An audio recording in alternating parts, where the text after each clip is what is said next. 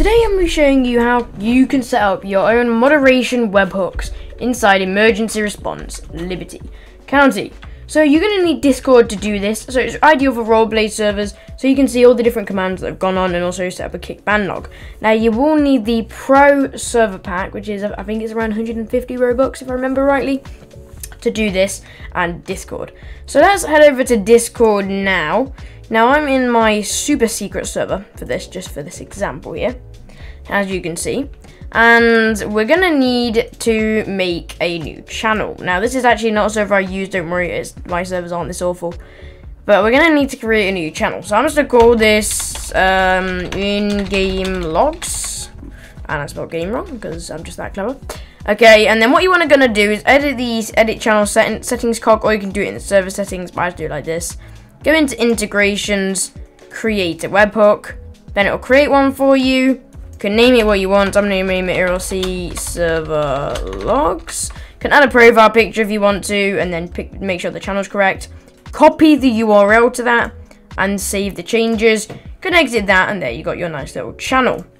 Then we're gonna want to go, once you've done that, now make sure you have copied it. You can add a profile picture like I said if you wish, but once you've done that, you need to go back in game like this, and where it says commands log webhook, you want to click edit, and you want to paste the webhook just here.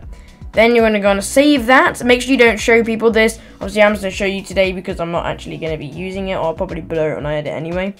You're going to want to save that in there just like that. Now if you want, we'll just test it after, but I'm also going to show you how to create a kick ban log webhook. So we're going to head back to Discord. We're going to create another channel called kick ban logs. Create channel, make another integration. There we go. Let's call it in-game moderation.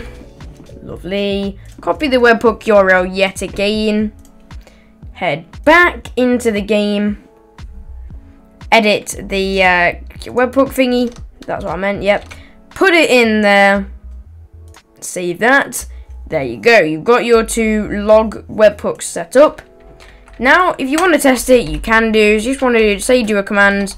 So I'm going to do refresh, and then I might do start. If I can spell. No, I can't spell. Did I actually say that? No. Okay, my chat's just totally broken. Oh, there you go. It's back now. Start fire. Roblox has been going down for me at the time of recording this. And there we go. Heading over back to Discord.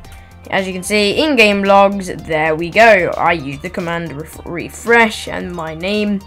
Obviously, if you have a profile picture, it'll show up there. If it doesn't actually show the name that you named the bot, though, it just sets up its own thing. Obviously, I'm not going to kick or ban anybody because I don't have anyone to kick or ban. But other than that, then that's how you do it. So if this video helped you at all or you did enjoy, please like and subscribe. Make sure you check out some of my other tutorials because they'll really help you set up your full roleplay server, or just set up a RLC server in general, or for your enjoyment. Make sure to check out other videos as well. Join my Discord server, linked in the description down below, and I'll see you in the next video. Bye!